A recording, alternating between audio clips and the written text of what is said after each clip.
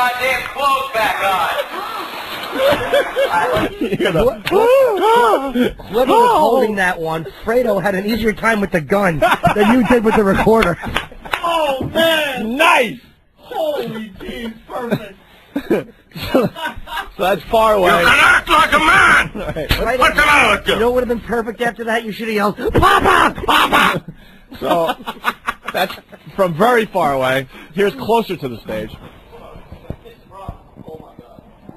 Kathleen, put your goddamn clothes back on. Poor guy. And finally, from the pocket of the guy who said it. Okay, it's on the bed. Hold on.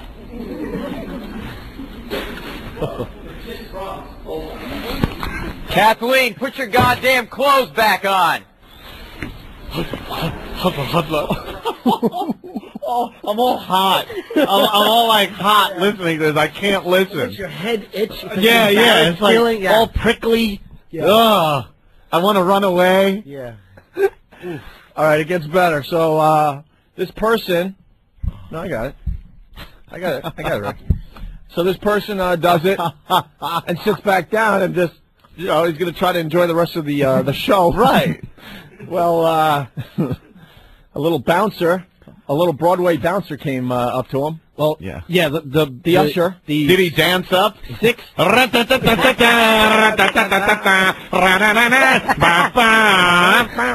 He looked like a football player, dude. You're gonna have to leave. You're gonna have to leave. Hello, my baby. Hello, my honey. Hello, my ragtime gal. Get your ass out of the seat.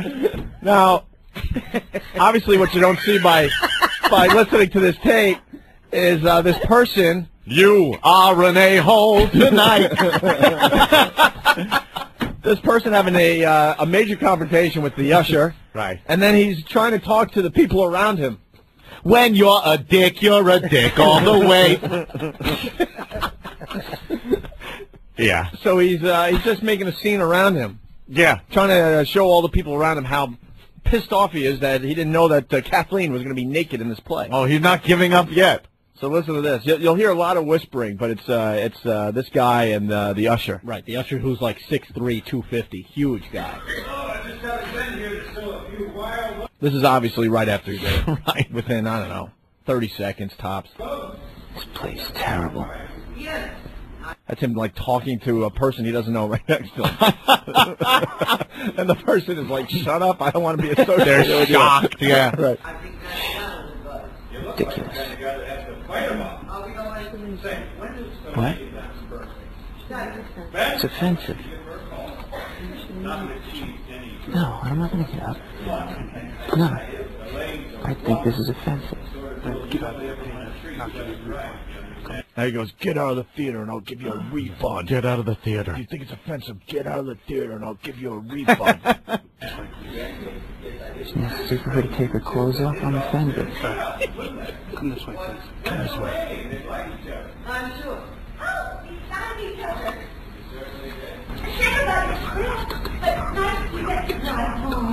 Do you hear that? What did he It's just really say hard there? to hear, but he's saying, "If I have to, I will physically remove He you." says, if I have to remove you physically, I will. If I have to remove you physically, I will.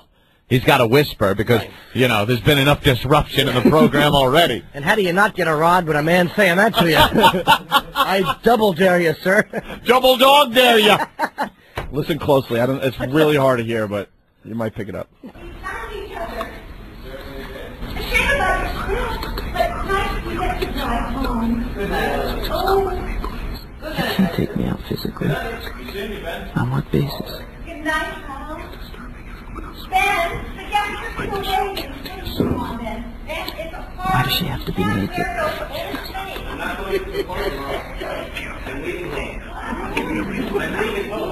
Alright, let's go. I want to refund. This is ridiculous.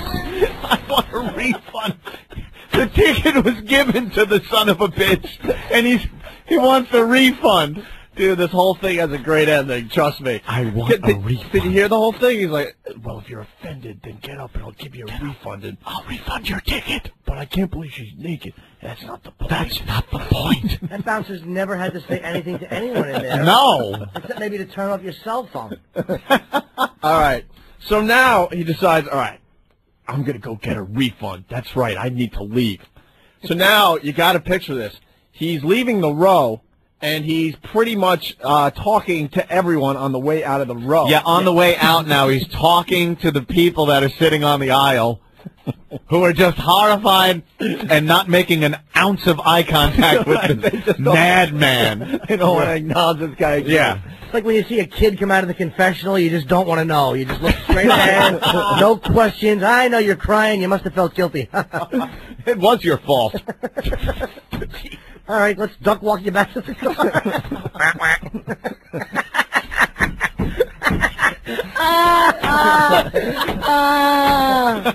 All right, here he goes as he leaves his row. This person has got to come forward so we can talk to him about all this. This way? Ridiculous. There's no reason for her to be naked. I can't believe you people watch this. This is ridiculous. It's offensive. It's unnecessary for her to be naked. I get a picture. He's not talking to himself. He's talking to people around him. No one is acknowledging that, that he's talking to them. Very, very angry. It's ridiculous nonsense.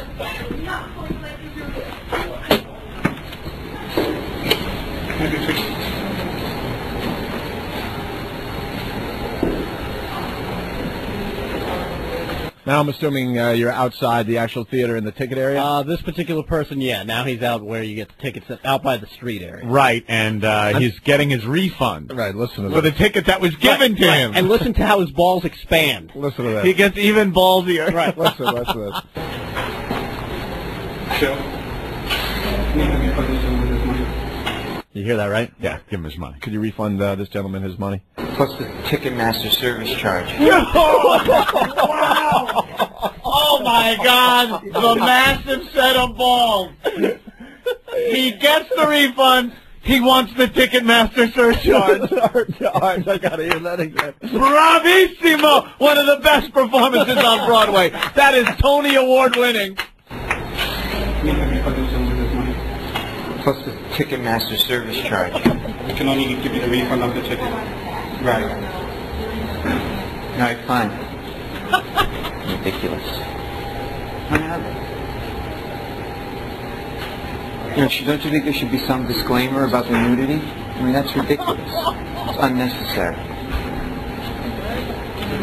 People should be ashamed of themselves. No, you haven't. Offensive.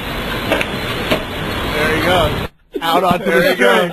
The Ticketmaster surcharge. And he played that so perfectly because Yeah. if you were laughing and goofing, they would have been really. But they're like, all right, we got a religious nut. Like, yeah, right. He's Get a him freak. out. Right, exactly. And he won't come back. And Get what do the you do, freak. arrest him? They thought he was Brent. I happen to have young children. Well, that went so well that I wouldn't be surprised One more if clip. we see something like this happen again. One more clip. Yeah. He's walking down the street, and he's still taking parting shots. Nobody turned around. Nobody said a goddamn thing. F***ing wimps. Theater goers are fags. No one said anything. No one said anything to him. They got a couple of gasps or something, but there wasn't the real anger from the crowd. Like, why don't you sit down and shut up? And That's amazing. You got someone the first you asked for it, and boom, it happened. that's it. I can only imagine. Like, I'm thinking of the shows on Broadway and some of the people that are on Broadway right now, and some of the lines that could just be shouted out, and I'm dying here.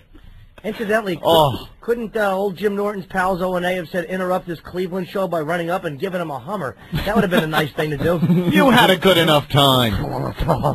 Oh, those guys. I think this starts a new bit on the show, though. Andy. Yeah. The whole Broadway thing, and maybe we'll expand it to pretty much do Show Us Your Balls. Show us your balls. Show us your balls. Yeah. That can mean just about anything, right, Ann? It's pretty ballsy, what you just heard there. Show us your balls She's gonna and bring us the tape. Yep. Isn't that amazing? That's the best they can do. Is you're gonna sue. I'll sue. I was very embarrassed sitting there, and a gentleman was yelling at Kathleen to put her goddamn clothes on. I fell off of my chair. My glasses broke and my shoes fell off. Should I bring my glasses and my liposuction? I was horrified. Mike. Yo. Hey, Mike. What's up, man? What's happening? What's up? Listen, I was watching the NBC News earlier about lunchtime. Yeah. And they were showing, how she was doing that, the stage thing and everything. And they said, watch tonight for shocking shouts from the audience, I put two and two together, and this is what I'm coming up with. How big a boy are you down there, sir? What's that? All right, Mike, thank you. Norton sucks my mule. Oh, there you go. True. Yeah, right. Norton comment? Make a promise and hang up, you.